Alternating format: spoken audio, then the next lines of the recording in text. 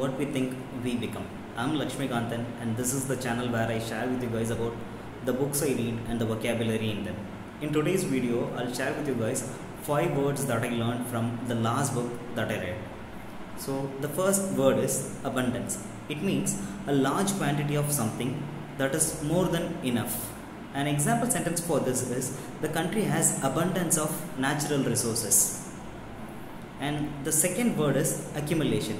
Accumulation means an amount of something that has been collected. An example sentence for this is, despite the accumulation of evidence, the government did nothing.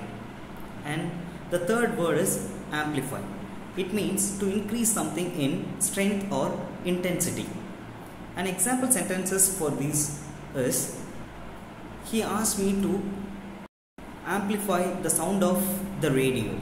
Another example is, you should amplify the essay I wrote about Industrial Revolution.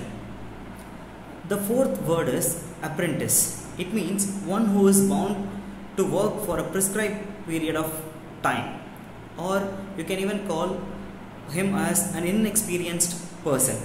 An example sentence for this is, John decided to be an apprentice to an electrician.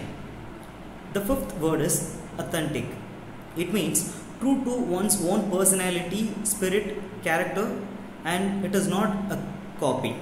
An example sentence for this is, Mary cooks an authentic Italian food. So these are the 5 words that we have learned today. So thank you. I'll see you guys in another video. Thank you.